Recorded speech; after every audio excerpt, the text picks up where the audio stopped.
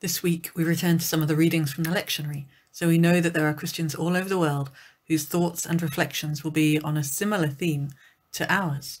It makes our gathering even more significant and poignant. Gather us in the lost and forsaken, gather us in the blind and the lame. Call to us now and we shall be wakened, we shall arise at the sound of your name. Gather us in and hold us forever, gather us in and make us your own.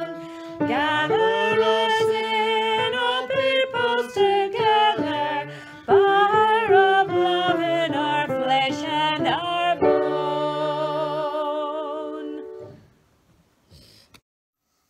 Our opening words come from Psalm 68.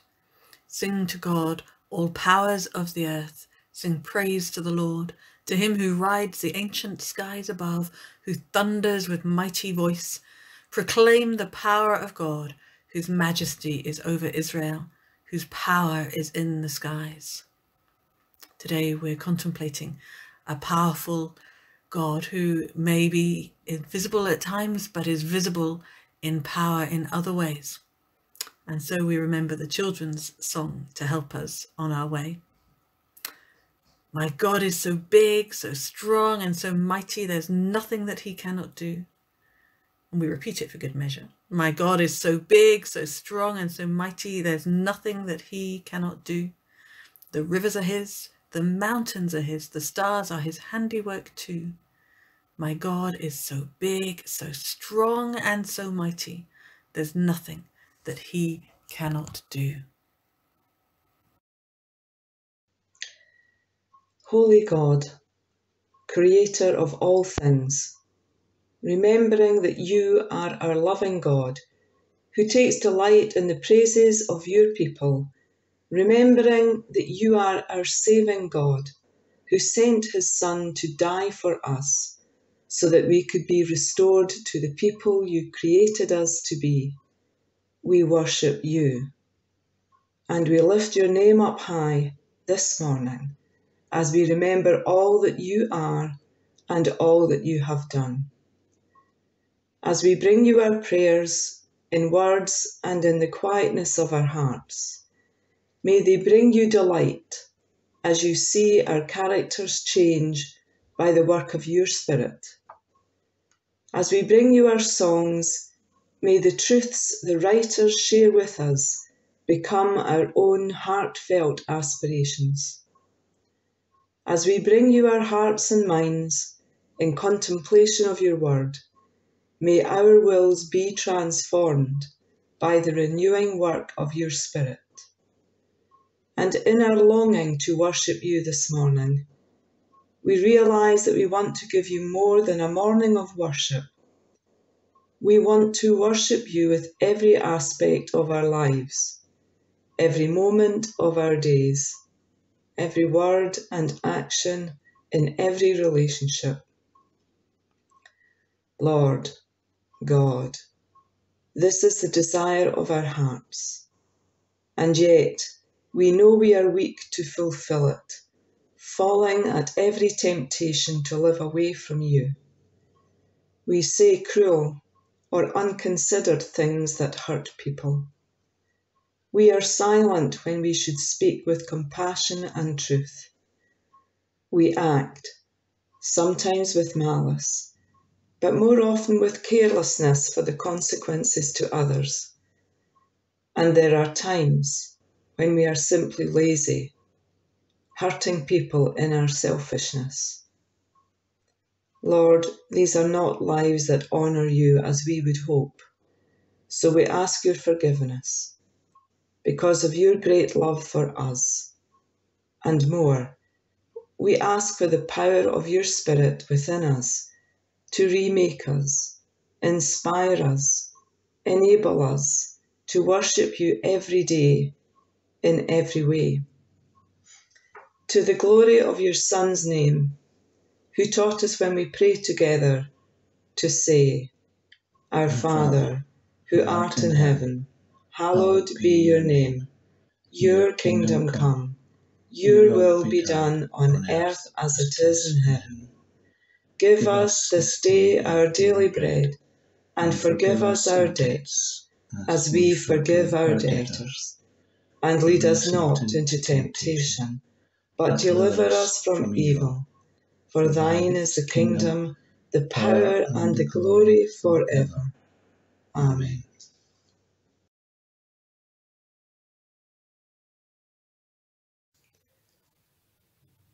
Today's reading is from Acts chapter 17, verses 22 to 31. Paul then stood up in the meeting of the Areopagus and said, "People of Athens, I see that in every way you are very religious. For as I walk around and look carefully at your objects of worship, I even found an altar with this inscription, 'To an unknown God.' So you are ignorant of the very thing you worship? And this is what I am going to proclaim to you. The God who made the world and everything in it is the Lord of heaven and earth, and does not live in temples built by human hands. And he is not served by human hands as if he needed anything. Rather, he himself gives everyone life and breath and everything else. From one man he made all the nations, that they should inhabit the whole earth. He marked out their appointed times in history and the boundaries of their lands. God did this so that they would seek him and perhaps reach out for him and find him, though he is not far from any one of us. For in him we live and move and have our being. As some of your own poets have said, we are his offspring. Therefore, since we are God's offspring, we should not think that the divine being is like gold or silver or stone, an image made by human design and skill. In the past, God overlooked such ignorance, but now he commands all people everywhere to repent. For he has set a day when he will judge the world with justice by the man he has appointed. He has given proof of this to everyone by raising him from the dead. Amen.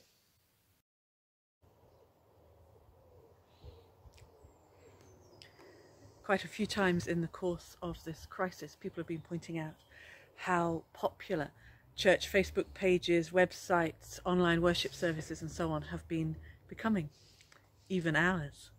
And apparently one of the most popular searches over the last few months has been around the subject of prayer. Mainstream media have also picked up on the need to enable people of faith to exercise their need to worship by providing regular, if sometimes randomly scheduled, services. It's not really surprising to those of us who are in the God business, if you like. Human beings are made to worship, to pray. We forget it sometimes, but actually it's as true for people outside of faith communities as it is for those of us within them. And I meet up with people who know it very clearly, as much outside the church as inside. And it's exactly what the Apostle Paul discovers when he arrives in Athens, a city on the wane with a semblance of religiosity, a love of novelty, and a community hobby, if you like, of philosophy. This is by no means a soulless place, or a godless or a faithless society, but they do not seem to know how to connect with God personally. Most of their gods seem to be pretty remote. Deifications of human attributes that are actually often quite petty, that mustn't be riled. And just in case there's a risk of missing one of these gods out, they have an altar, Paul discovers, to an unknown God as well. Relationally, morally, powerfully, God seems absent or invisible from the lives of the Athenians, even though they're willing to expend considerable energy and creativity in trying to appease any and every god they can conceive.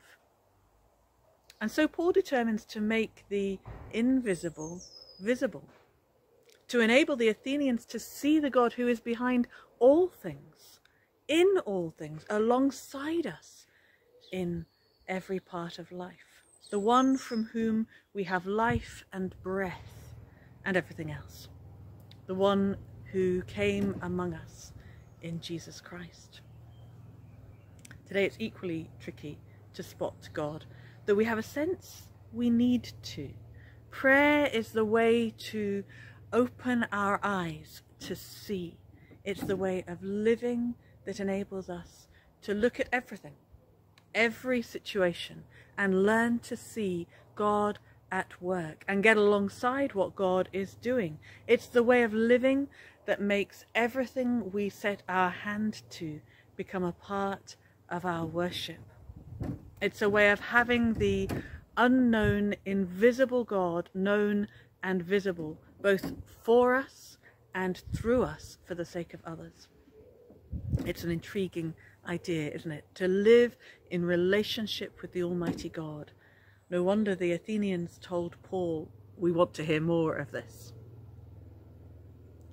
This idea of living constantly and thoroughly in and for the glory of God is present in an old and familiar hymn. It's one of my favourites. There's a lot of tunes that you could sing, Take My Life and Let It Be, too. But I actually am going to read it this morning, because one of the things I find funny about this hymn is where all of the versions of it pause it at the end of Take My Life and Let It Be. That's how it is when it's written in a hymn stanza. That's where the pause is. Take my life and let it be. That almost sounds like you don't want God to have anything to do with your life. So I'm going to read it, letting the sentence structure take our minds maybe in a slightly different way. Take my life and let it be consecrated, Lord, to Thee. Take my moments and my days, let them flow in ceaseless praise. Take my hands and let them move at the impulse of Thy love. Take my feet and let them be swift and beautiful for Thee. Take my voice and let me sing always only for my King. Take my lips and let them be filled with messages from Thee. Take my silver and my gold, not a mite would I withhold. Take my intellect and use every power as Thou shalt choose. Take my will and make it Thine, it shall be no longer mine. Take my heart, it is Thine own, it shall be Thy royal throne. Take my love, my Lord, I pour at Thy feet its treasure store. Take myself, and I will be ever only all for Thee. Ever-loving God, in the long years since the world has seen You, we come together in prayer in the hope and assurance of Your commitment to us and the life of this world. We pray for ourselves, that we might be filled with Your Holy Spirit, that we will be agents for peace in a world where destruction seems insurmountable, that we will be confident in Your commandment to go forth in love for You and each other. We pray for our church as it continues to change, to evolve, to seek out the best way to follow You, that it will be a conduit for Your promise to the world, that it will work for Your purpose, not its own concerns of bricks and mortar, arbitrary numbers, or the dreams of past glories. We pray for all those on the margins of our societies, our communities, and our interests. We pray for those who are cast aside by a world obsessed by monetary wealth, the eternal goal of so-called growth, while those with the most continue to gain and those with the least continue to lose. We pray for our world, torn apart by fighting, by greed, by disregard for the environment. In particular, We pray for all your children who have been ravaged by the sin of war, for families destroyed, lives lost, dreams shattered, and liberty denied, for all those orphaned by this evil, that they will know your love, and through your people, peace might become a reality. In your love, in your spirit, in your life, we pray these things. Amen.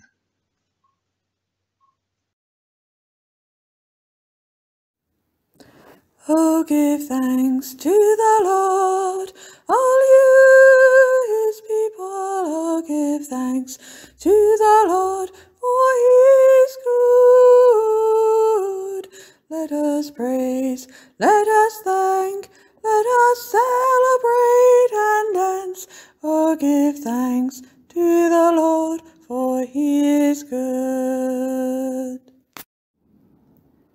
And now may the grace of the Lord Jesus Christ, the love of God, and the fellowship of the Holy Spirit rest and remain with us all, now and forevermore.